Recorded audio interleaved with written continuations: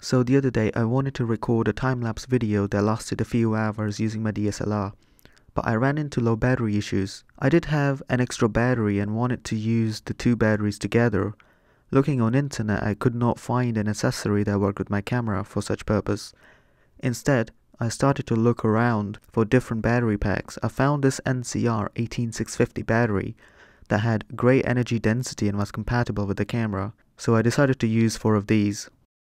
Next step was to design a holder for the NCR18650 batteries. I did that in AutoCAD for both top and bottom sections of the cell. Once the model was complete, I then imported the designs into Cura, and when I was happy with the print settings, I exported the G-code to print the model. Unfortunately, 3D printer needed some maintenance, so I couldn't print the model. Luckily, I found 18650 brackets that did exactly what I wanted as a substitute. Next, I took apart the spare camera battery I had, and there were no surprises there.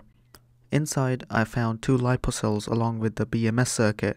This will surely come in handy later. I then took the 18650 battery cell along with its holder and put them together.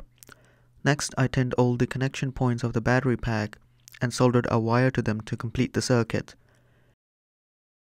Finally, I tinned all the wires to increase their current capacity.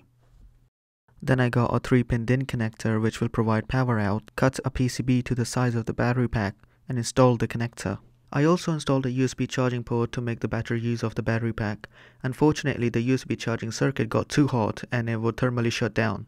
Therefore, I added another buck voltage converter to distribute the load and added other components so that I could turn off the secondary buck converter depending on the converter on the USB board. The final PCB with all the components installed looked a bit like this. I then used some hot glue to secure the battery cells and the bracket.